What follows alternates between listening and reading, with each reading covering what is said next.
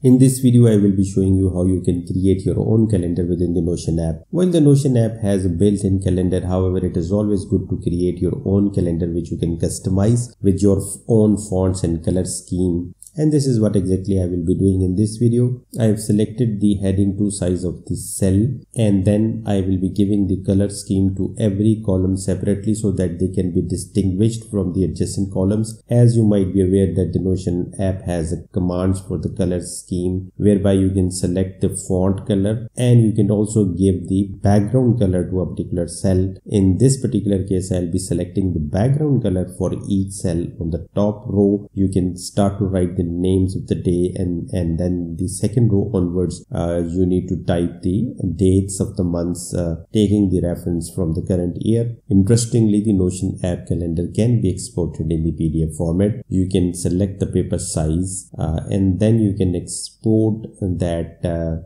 into PDF format and then take a printout of that calendar in the paper size which you want to use. And if you don't want to take any printout or download it as a PDF, you can continue to use it within the Notion app.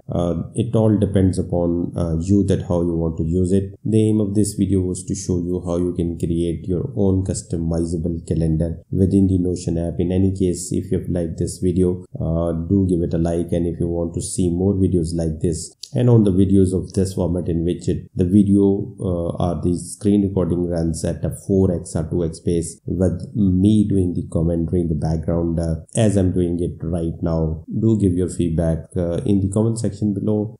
In any case, thanks for watching once again, and don't forget to subscribe.